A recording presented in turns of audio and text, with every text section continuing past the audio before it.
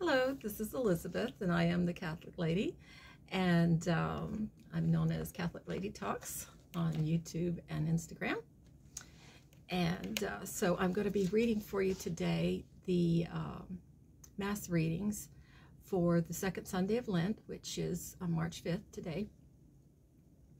And so we're going to start with the first one, which is from Genesis 12. And we begin, it's a reading from the book of Genesis. The Lord said to Abram, "Go forth from the land of your kinsfolk and from your father's house to a land that I will show you. I will make of you a great nation, and I will bless you. I will make your name great, so that you will be a blessing. I will bless those who bless you, and curse those who curse you. All the communities of the earth shall find blessing in you." The word of the Lord. Thanks be to God. Now, our responsorial psalm comes from Psalm 33, multiple verses.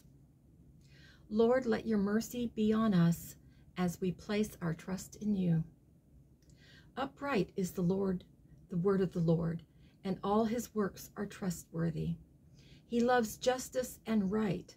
Of the kindness of the Lord, the earth is full. See, the eyes of the Lord are upon those who fear him, upon those who hope for his kindness, to deliver them from death and preserve them in spite of famine. Our soul waits for the Lord, who is our help and our shield. May your kindness, O Lord, be upon us, who have put our hope in you.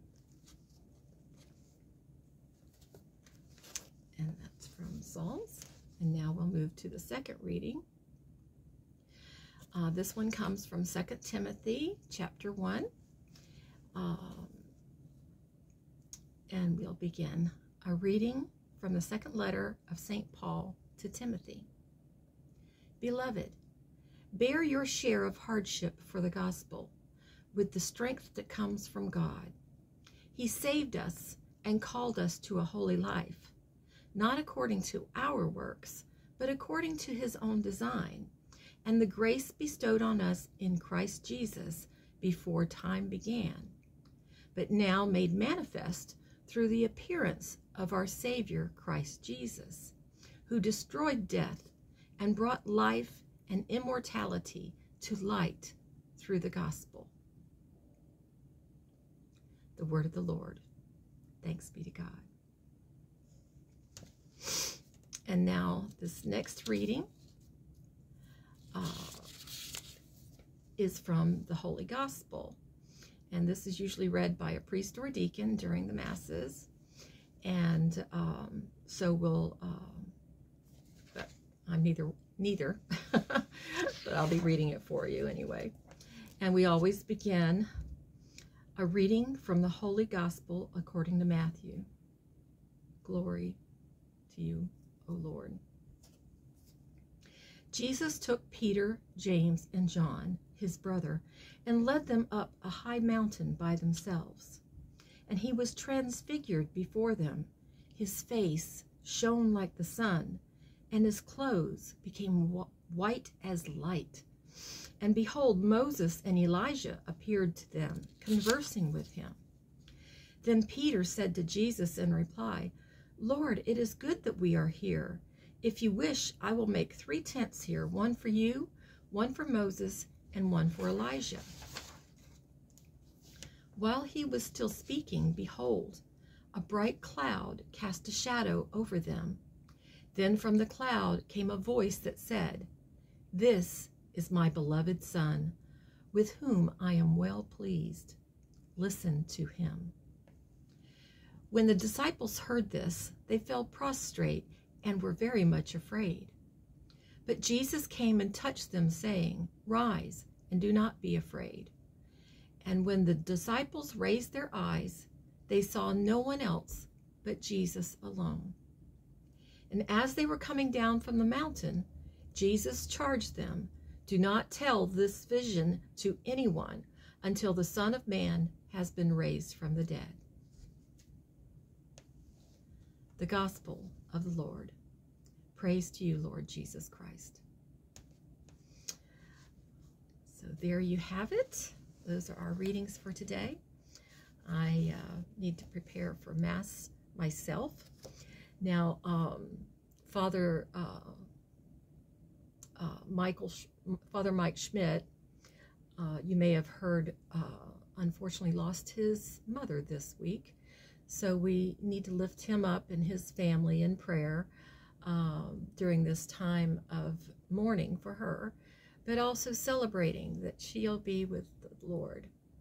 So, but on the Hallow app, today's homily for these readings is there, and you can listen to him on the Hallow for free.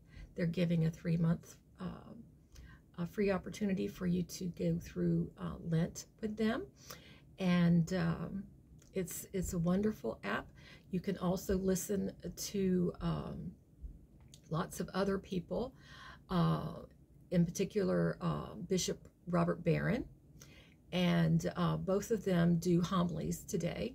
You may find other homilies on there. There's a big selection of different readers, different topics. There's something on there for everybody and for whatever you might be going through in your life at this time, so that you don't feel like you're alone, or you know, something that can hopefully give you some guidance for this time in your life, whether it be, you know, illness or family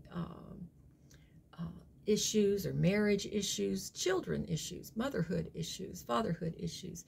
There's something on there for everybody. So that's my little plug for the Hallow app. I love it. I use it every single day.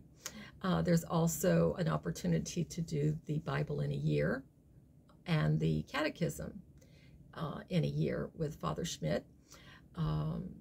Those are some of the things. And right now they're doing Pray 40, which has Jonathan Rumi, Jim Caviezel, several other people that are doing a different meditation every single day during Lent.